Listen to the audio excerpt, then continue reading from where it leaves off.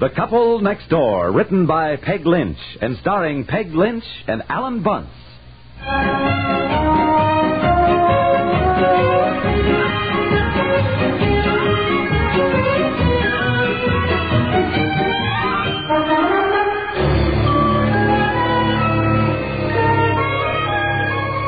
What kind of a word is that? Z-A-R-F. It's a word. Zarf? Yes. Let's see, that's a triple word score.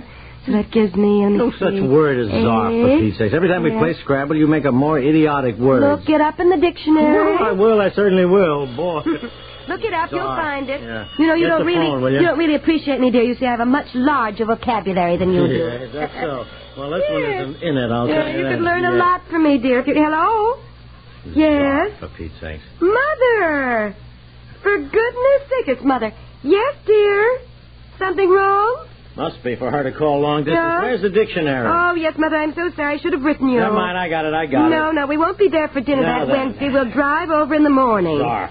Yes, Z-A-R-F. probably. No, we're sitting here playing Scrabble. Darling, there is no zarf in Yeah. the dictionary. I'm beating him, and he doesn't like it. Honey, there's no zarf here, Yeah. I told you. Hold on, Mother. We'll drive to Mother's that morning, won't we? Huh? Drive to Mother Thanksgiving morning. We'll go in the morning, not the night before, probably, huh? Don't you think so? Yeah, I guess. We'll be over that morning, Mother. Well, dear. All right, dear. No, everything's I fine. wouldn't have believed it. Oh, still got my cold, I've yeah. been right in my life. No, still in the garage. I don't know when we're getting in the house. I've almost given up. All right, dear. We'll see you Thanksgiving. Bye-bye. Well, did you find Zarf? Yeah. What's it say? Zarf, a cup-like holder, usually of ornamental metal, used for a coffee cup without a handle. Yeah, see? Now, how in blazes did you know that? Oh, I looked up some Z's the other day. I never know any. What's the matter? What'd you What just is it? say to your mother about Thanksgiving? I said we'd be over there that morning. Why? We're going to my folks for Thanksgiving. Oh, Well, now, you don't need to look at me like that. Weeks ago... Oh, now look here. Now, look here. This is Weeks what- ago, Mother asked us to come over there for Thanksgiving, and we said yes, we would No, she come over is there.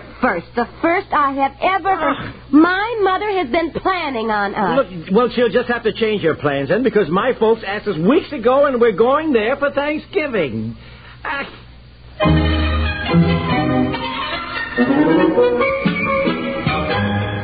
You know, everybody has his own definition of fun, and we wouldn't presume to make one for you personally. The best we can do is to schedule a wide variety of shows and hope, as the facts bear out, that you'll find enough of what you want to keep tuned to the Star's address. Two tempting evening shows that work out very well with you folks are the Amos and Andy Music Hall and the Robert Q. Lewis Show. Of course, we're being pretty shrewd with these shows, playing a couple of sure things. Almost nobody in show business has more experience with your taste in entertainment than Freeman Gosden and Charles Correll. Add music, songs, surprise guest stars to the merry mischief-making of Amos and Andy, and, well, let's admit it, you can't miss. And that's the formula that spelled new success for old friends on the Amos and Andy Music Hall on CBS Radio. And it's the same way with the Robert Q. Lewis Show. With a whale of a background in show business, Robert Q. Lewis can't miss either. So tune in his gang tonight, and you'll get the point with room to spare.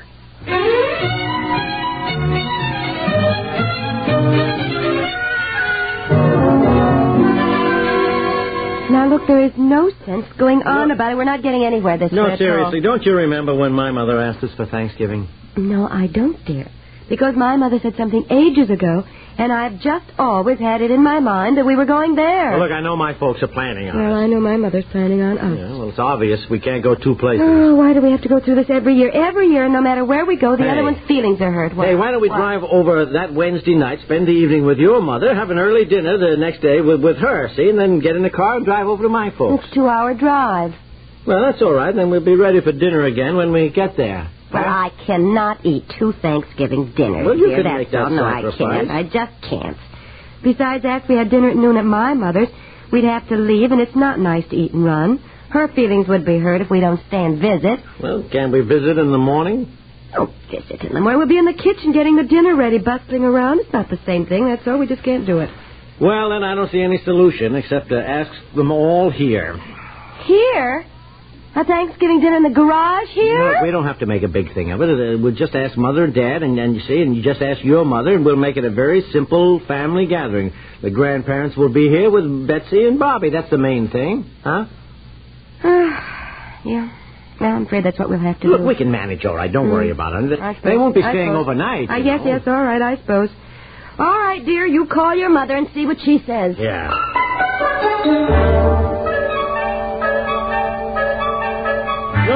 No, Mother. We think it'd be a lot better if you came here. Huh? Oh, well, wait a minute. Hold on just a second. What's the matter? Well, it seems that Mother has already asked Aunt Effie and Aunt Martha and Uncle George for Thanksgiving dinner. Oh, no. Yeah. Already? Well, what do you think? We sort of have to include them, don't we? I mean, Well, we decided I thought not to have anybody but our parents. Look, I they've thought that was what already we been agreed on. asked. I mean, ask the mothers. Now, she just can't walk off somewhere else and leave them. All right. Huh? Ask them all over here. We'll make up somehow. Anyway. Mother? Oh, no. Oh, no. Of course she wants them. No, Mother. You didn't... Well, we'll be expecting you. Fine. Huh? Oh, well, hold on a minute. Wait a minute. Do you want Mother to bring the turkey? No, I do not want your mother to bring the turkey. For heaven's sakes, if we're asking them to dinner, I guess we can furnish the turkey. Now, don't act like that. Mother's just being nice. Hello, Mom. She said, no, thanks, darling. We've already ordered one. I haven't ordered it yet. But Yeah, we're going to... I mean, we've... Yeah. Fine. We'll see you Thanksgiving then. All right. Okay, goodbye, darling. Why do you act like that? Mother's just being nice. Your mother has a fit if anybody comes to her house and brings any food. But every time we ask them here to dinner, she brings cakes and pickles and cookies and meat. You'd think we hadn't planned on giving them any food. Mother's just being nice. I took some oatmeal cookies over to her house one weekend. One time we went over there, and that whole weekend, every now and then your mother would say, "Oh, I guess she doesn't like my cookies." She felt she had to bring her own. Oh, look, we don't... I know you think I'm being unpleasant, but you know that's exactly what she said. And yet she brings tons of food when she comes here. As though I didn't even know how to cook. Oh, honey, why do you... Look, I like your mother, I really do, Well, but she does some little things I don't like. Well... Now, I've got to call my mother back and tell her we can't come.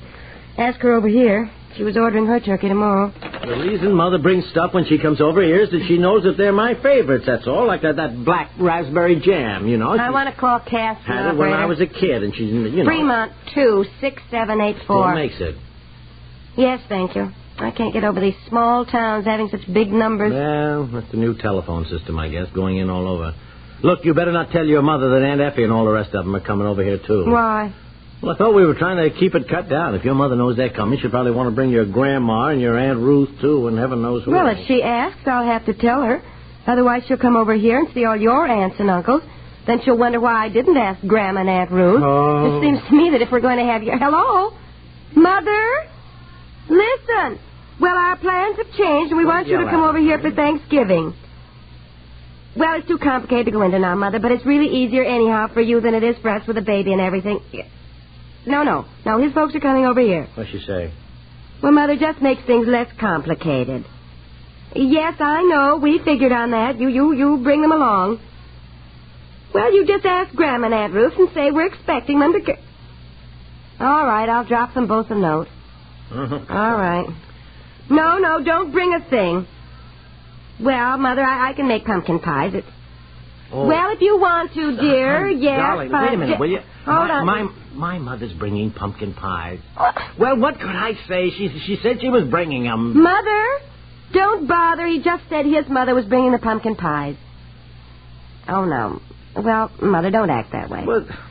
Well, I don't think you should bring them if she is. Well, you can eat hers just once, can't you? What's the matter? Well, all right, bring mincemeat pies then. Oh, for... All right, Mother. Fine. Yes, I will. Goodbye, dear. Now, let's see. What's the Come on. matter? Nothing? What'd she say? No, nothing, dear. Well, it was certainly something. I can see it in your face, man. My mother doesn't like your mother's pumpkin pies. Oh. Mother doesn't like nutmeg, and your mother puts nutmeg in everything. Oh, for Pete's sakes, Well, you asked, and I just think it's better if my mother doesn't bring the same thing. Because she's very likely to say, who wants pumpkin pie without nutmeg in it?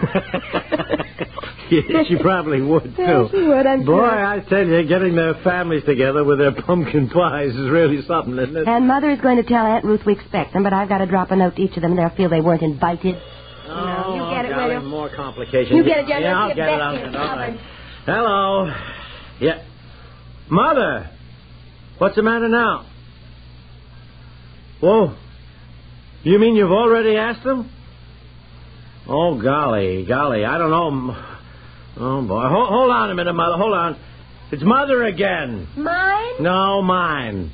She forgot to tell us that she'd also asked old Mrs. Jensen and her sister for Thanksgiving dinner. Is it all right if she brings them on over here, too? Oh, for heaven's sakes, who are they? Well, they live across the street. So we're just going to have our folks. This gets bigger and bigger and bigger. Well, I know. What'll I say? Ask them. What else can we do? Yeah, Mother, bring them along. What? Oh, Mother, no, we just can't. What's the matter? Well, hold on a minute. What? Mother thinks we ought to say something to Dorothy, too. Your sister? Yeah. Say what to her? Ask them over, too. Well, that's 3 more. Yeah. With Harry and Buddy. Besides that, I don't feel any obligation to your sister, Dorothy. Well, that... Not once in all the years we've been married has she ever asked us for any holiday. Not one, dear, never. She always works it, so she doesn't have the family of her house, so she doesn't have any of the work. But never mind. She's the only one who never helps with dishes or a thing. She always disappears when it's time for dishes. There'll be hard feelings. Now, look, let's not start anything now. I'll tell Mother we'll call Dorothy, huh? Well, if you can figure out how to have 16 or more people in this garage for Thanksgiving dinner, with all our furniture piled up, dozens of boxes and cartons. I mean, this whole thing has gotten completely out of hand. I thought we were just going to have my mother I'll call you and back. your mother we and my gotta figure out how to do this. 18 or 20.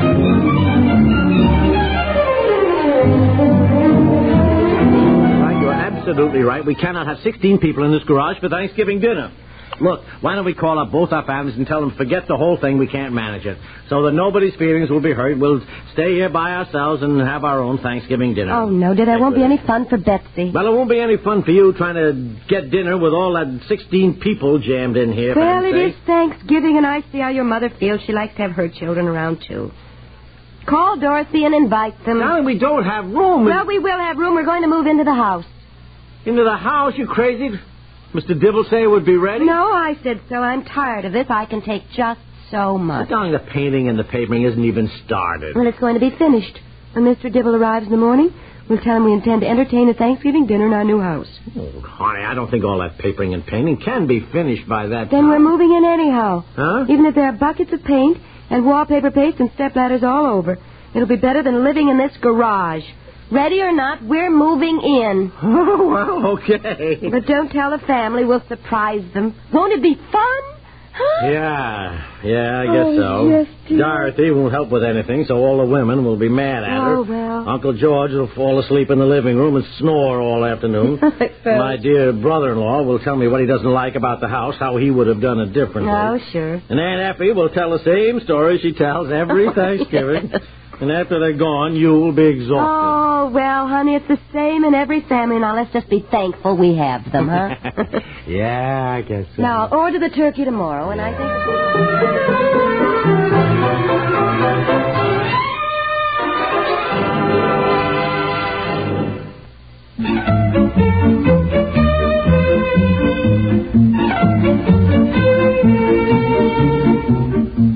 The Couple Next Door is written by Peg Lynch and stars Peg Lynch and Alan Bunce and is produced by Walter Hart. This was an original old radio broadcast presented by Radio of Yesteryear. Carol Hawkins speaking.